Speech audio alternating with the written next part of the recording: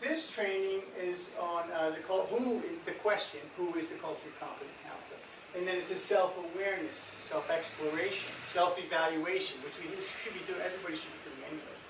Of bias, racism, stereotyping, prejudice, ethnicity, and cross-cultural communication. So, I just want to say that this is my backup technical support system here. So, make sure that it works. But before we start, do you have a piece of paper there, Susan? Can you just give me a piece of paper? I wanted to do a little experiment here first. If you could just pass me a piece of paper. What I'm going to do is, you have one there, Maggie. So just why don't you use a piece of your paper there? Okay.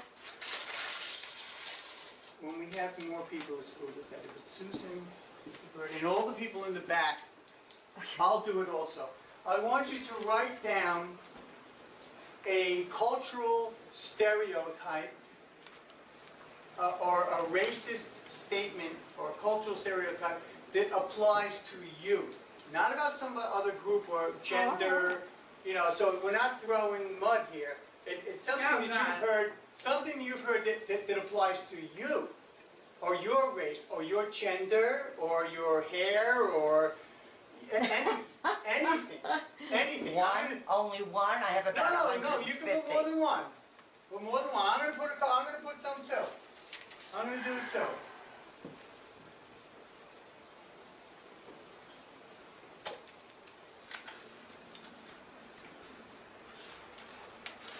And those watching at home,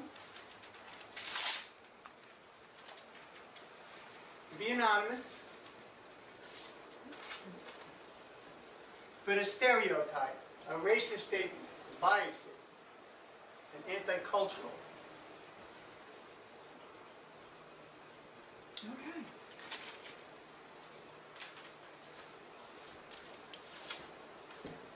Okay.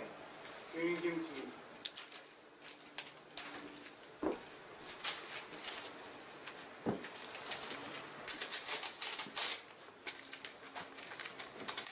We don't know that this one's yours. Right, just because it's on a different piece of paper. I'll mix them up. So. I think it'll be pretty clear anyway. Did you put more than I think mine will be very clear also. I think mine will be pretty clear. Right. But if you have a big group, you know, you can get, get a lot of things. That's why, you know, we can talk about some. Okay. Blondes are, what is it? Ditzy. Blondes are ditzy. Perfect. Right? Of course, that's not a stereotype. That's true. No. Train her. Train this woman. It has nothing to do with being blonde, okay?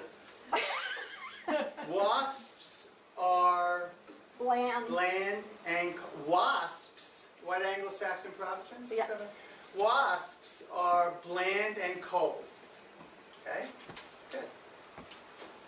Yeah, this is a good one. This is mine. You'll feel it. All men are dogs. Come on, you're not even laughing now, right? I'm laughing. Okay.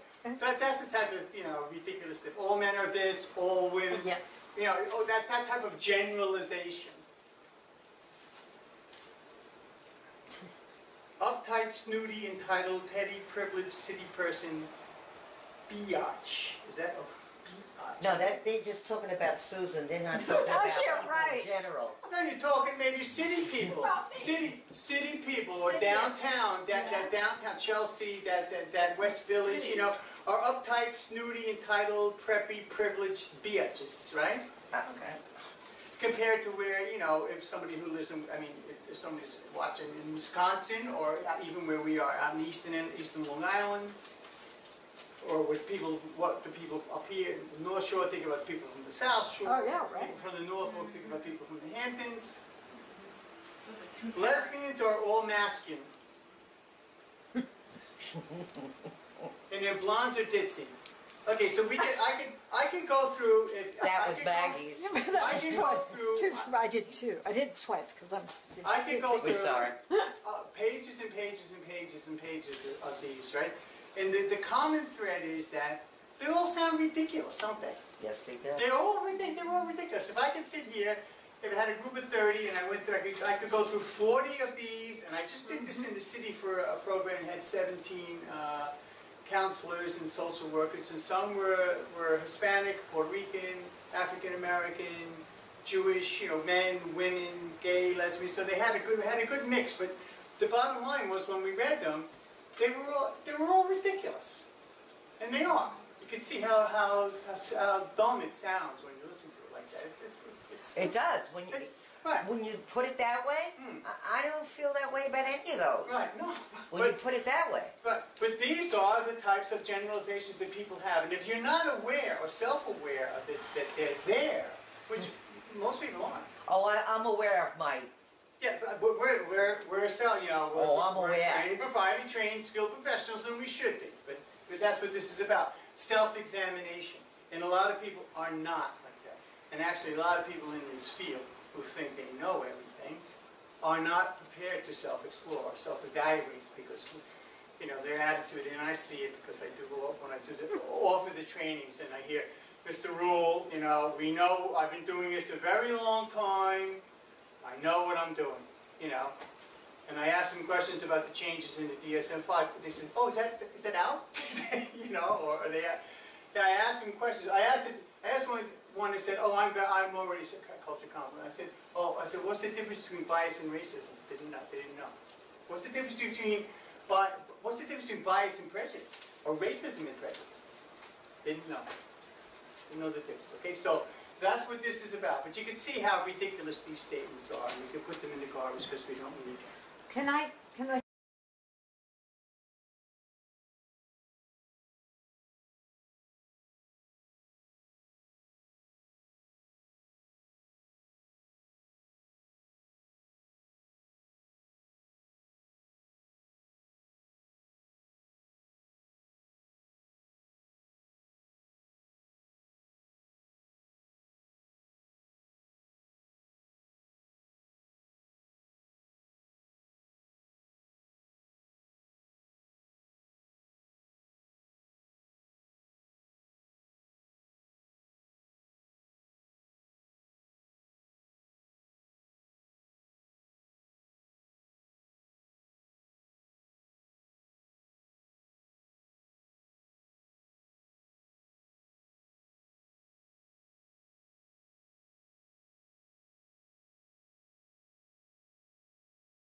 Okay, so cultural competency cannot occur without people confronting their own bias and prejudices. So I made a little highlight there. If you want to be culturally competent, cultural competency cannot occur if you're not prepared to confront your own biases and prejudices.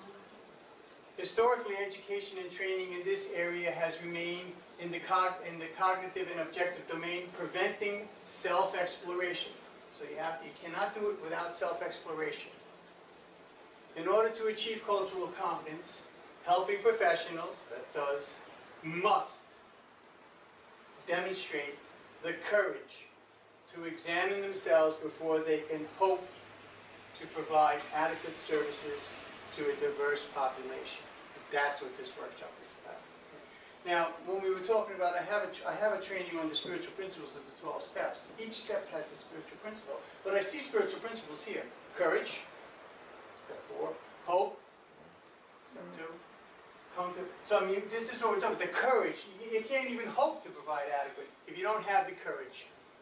I mean, it takes some guts to be able to do self-exploration. And it takes some courage to be an effective counselor. I mean, this is, you see miracles, but this is not a field for everyone. It's not for everyone. It seems that way. It's not for everyone. But it seems, you know what I just said. Yeah. Well, the thing is, and I teach this in another training, some counselors like to talk more than they like to listen, you know. Yeah. They do more talking, I mean, than the patient. And that, you know, you got to be a good listener. You know, you got to be able to, you know, be quiet, you know. And sometimes I bite my jaw down because I want to say something, but I don't, because they're saying something. And I never interrupt them. I let them get it out. And I may come back, okay, I heard what you said, and I'm looking for discrepancies, and I'm looking for things that they said, or something, you know, that they might have missed to accentuate. But most of the time, you got to be a good listener to be a good counselor. That's why I say this field's not for everybody. So this is our official definition of it.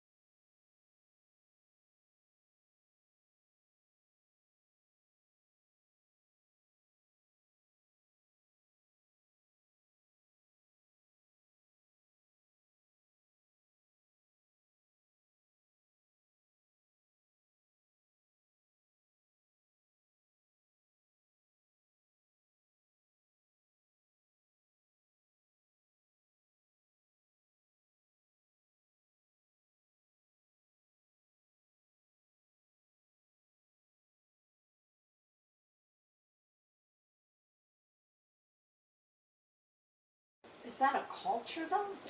It's a special population, and there's a little. Is it? It's a little and other status, and there's a little parentheses here that include and other statuses. But according to the Substance Abuse and Mental Health Administration's definition of recovery and what recovery is, and I can give you the printout on that, one of the components of that is we must address trauma as counselors. And a lot of counselors are afraid to do that because patients tend to get upset when explaining a past trauma. And I'm talking sexual abuse, rape, you know, child abuse, violence, you know, domestic, all these things tend to get emotional. And some counselors are afraid of that, you know, because they think you're going to re-traumatize the person. But the research doesn't show that at all. It actually is it's very cathartic. And we have to address trauma. A lot of times when you're working with a patient, they may not be open and honest with you during the intake about something traumatic that happened to them, but as you start to build the therapeutic alliance, the therapeutic relation, trust, they'll open up and tell you something that happened to them that is definitely related to their behavior, whether it's self-protecting, self-acting, or self-fulfilling prophecy. But all of those things affect their behavior today. And if you don't address that and how they can protect themselves and empowers them to protect themselves or protect that from never happening again, that really is a breakthrough for them to realize that as patients. So we absolutely must address trauma in this field. And some people are afraid of it, but don't be afraid of it.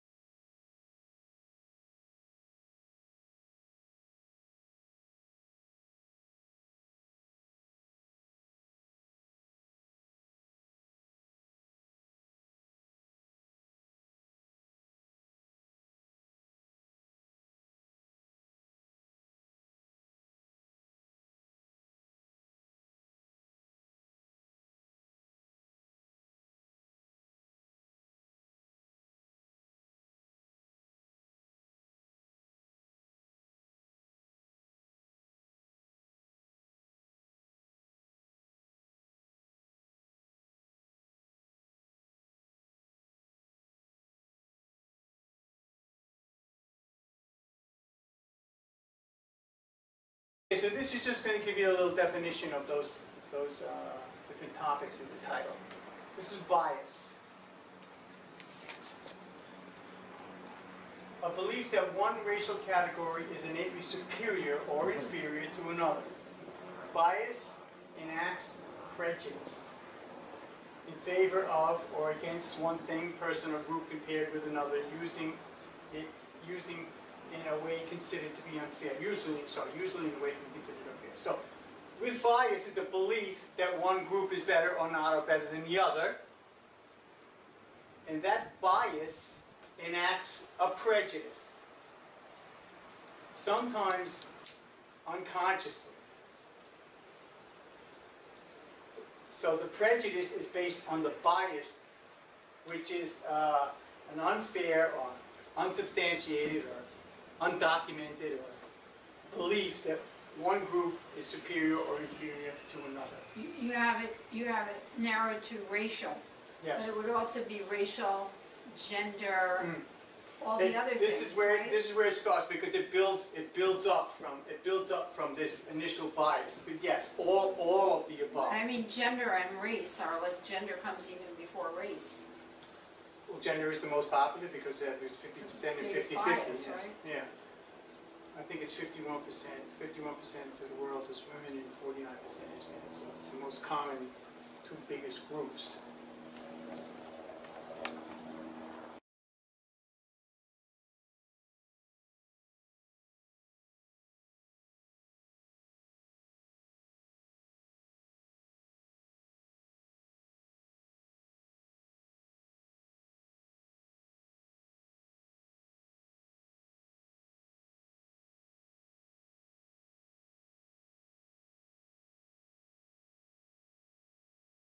We're going to define discrimination here.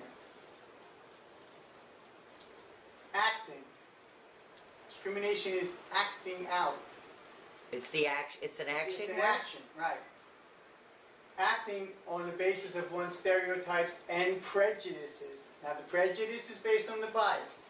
So there's a bias there's a prejudice, which is an emotional response, but the discrimination is actually acting out on that.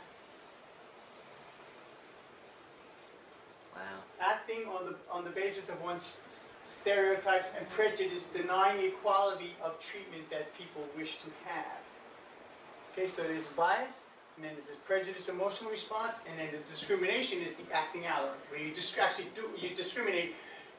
Like if you discriminate somebody who wants to rent an apartment, but you don't like them because of their culture, or their color, or their ethnicity, or whatever. I probably will always have my bias, but I don't have to discriminate. No, on it. discrimination. Is that basically what we're...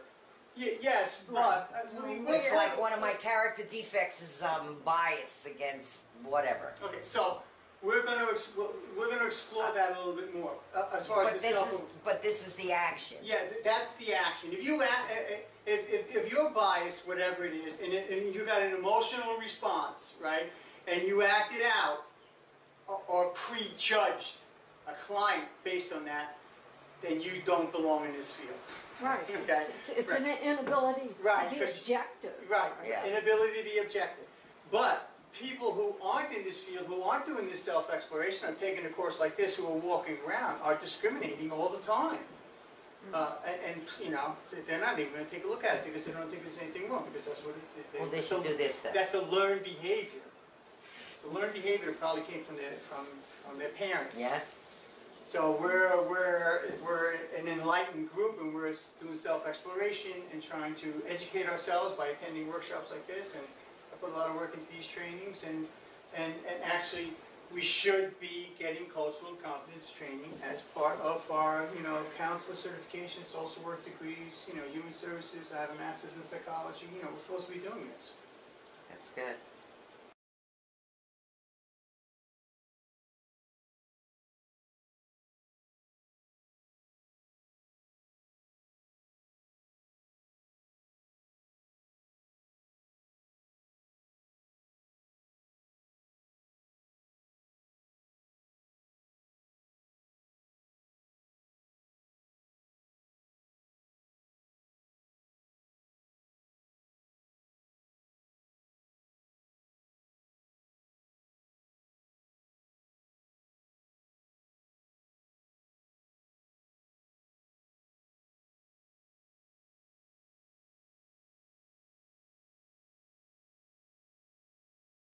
Okay, racism. We're going to define that. The belief that race accounts for differences in human character and ability, and that a particular race is superior to others. Racism entails prejudice, discrimination, and antagonism directed against someone of a different race based on the belief that one race is superior, or that race is inferior to my race. So that's racism. And that can apply to gender as well. Because, you know, I really do believe that women can do anything a man can do. So, right, so that's racism. Because it's prejudice and discrimination based on race, that one's race is superior than another.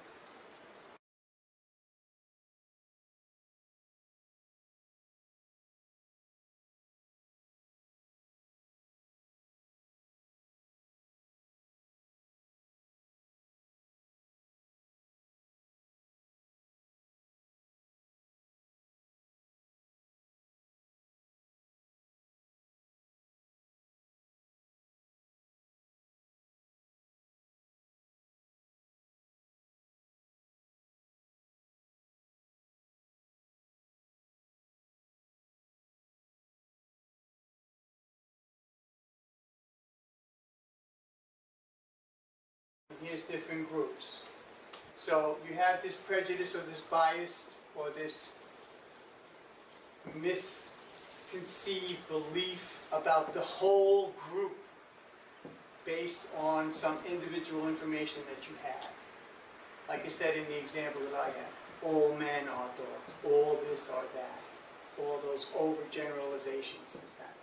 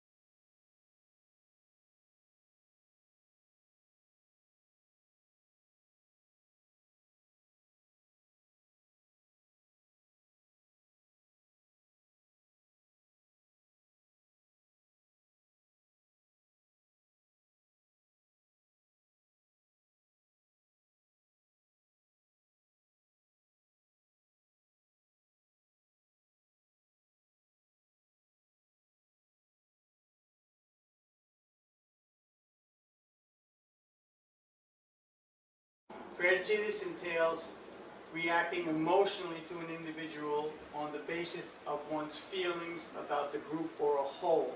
So this is, the prejudice is an emotional response which is based on the bias, which is untrue, but in an act of prejudice that entails reacting emotionally, so there's an emotional response.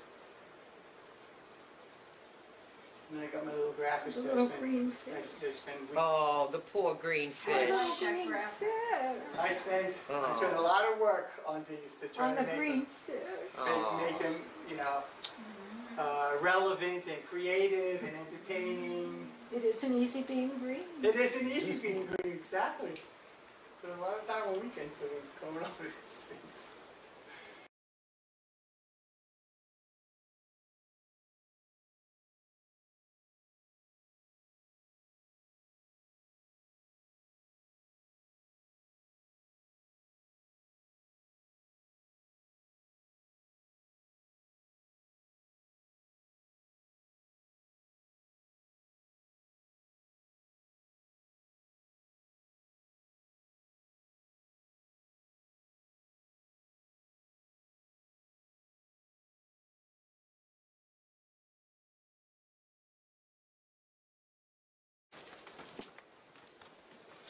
Ethnicity, or ethnic groups.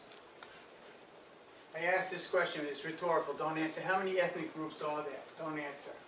Just think about it. Because some people think some people think it's 5, some people think it's 6, some people think it's 8, and some people think it's as many as 15 or 16.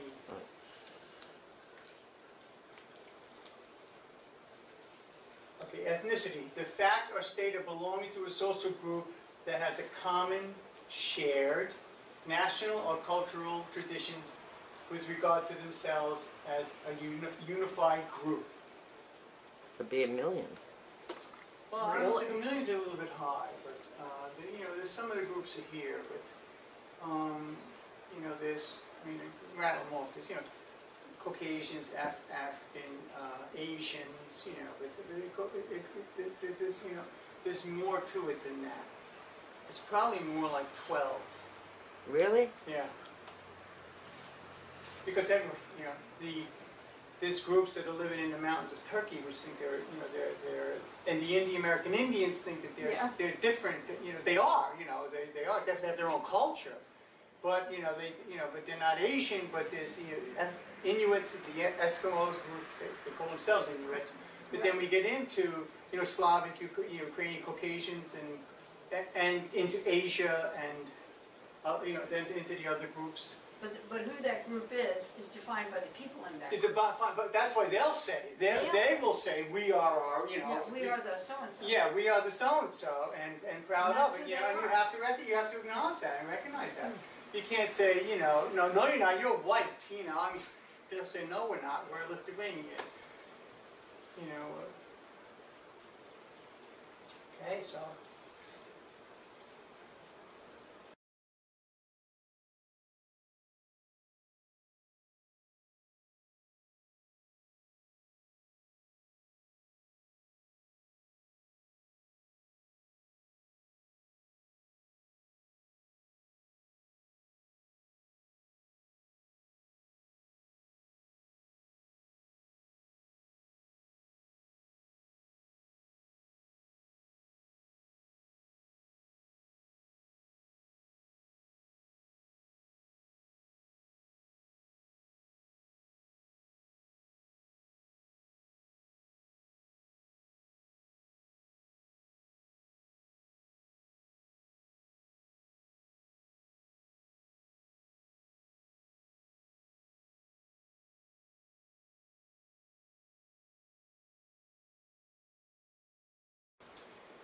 Okay, what a competent counselor should know about the LGBT community. Now, I put this in here because if you're dealing with this patient, just because it's a special population, and then it's a topic that's relevant, and now it seems to be a little more relevant. It has always been relevant in the therapy field.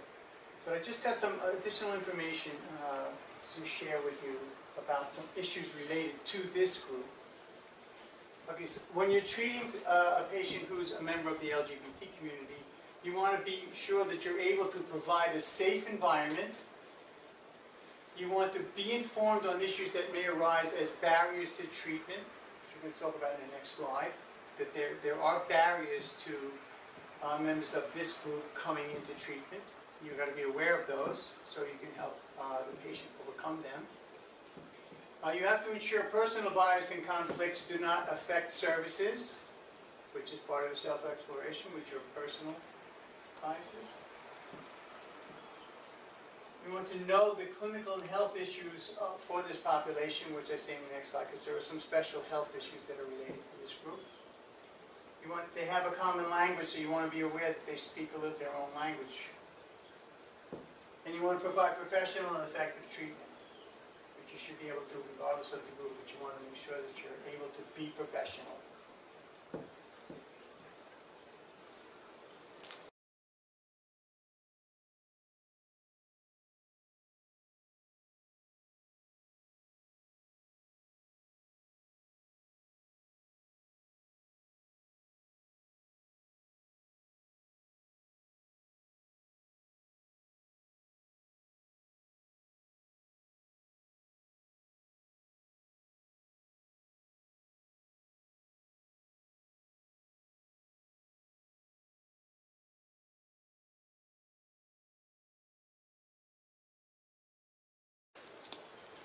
So these are some specific clinical issues in this group.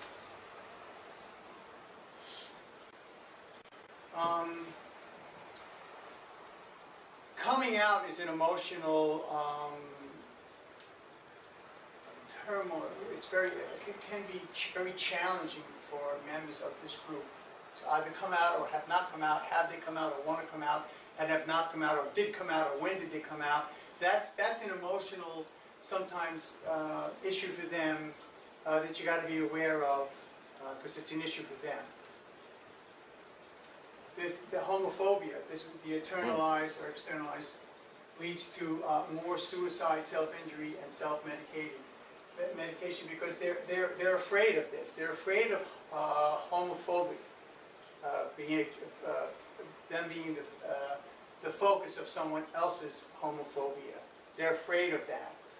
What I learned in the race racism training is that the actual homophobia is often internalized. Yes. Yes, it's internalized. They have it here. So it's a struggle. They have religious and spirituality issues because some religions are homophobic. They have limited social contact, sometimes because they stay within their community. They sometimes lead a double life, a secret life, and you have to be aware of that. That causes personality issues for them. And there's developmental issues, and then, of course, then there's a health issue related to HIV/AIDS. When I did this workshop in the city a couple of weeks ago, somebody asked me, one of the counselors asked me about that. I'm not assuming that he was homosexual, but he said, because he said, why would I? He said, why would I have developmental issues? You know, almost like, why would, oh yeah? Mr. Rule, why have I got developmental issues like that, you know? So I explained to him that because of coming out and their internalized homophobia, that individuals who are homosexual or gay, as they grow up, there's a personality conflict that they have. What should I do? That, you know, they don't understand it, so they suppress it. And anyone who suppresses their emotional development or their emotions as they're developing as a preteen and as an adolescent will have developmental issues that surround that. And he said, he said, you know what? That's right. You're absolutely right. You know, he got that right away. I mean, he was a counselor, but he got that right away. So I think it helped him just to ask that question. But that's what that means here. Couldn't it also mean, I'm thinking of transsexuals Yes. and what they go through post-surgery. Yes. And it's almost like going, I mean, it's in a way, it's kind of like going through the Ericksonian stages again. I mean, they have to completely adjust to living this Yes. new life. Mm-hmm. And I don't hear it mentioned. And also the health issues around that. I mean, all those surgeries and all that. There's got to be a lot of pain. Yes, There's yes, got to be pain so and much recovery, involved in that. Sometimes they really don't get they don't really self-actualize their true identity in their late 20s and 30s. So Right. yeah, you're absolutely right about that, maybe. They don't become the person that they really feel that they were supposed to be all along. Right. Until later on in their 20s and 30s. But it's traumatic as well, because of the medical issues and surgery and pain, and how they develop. Their developmental process is going to be completely different from yours or mine, for example. Right. So those are all great things to be aware of.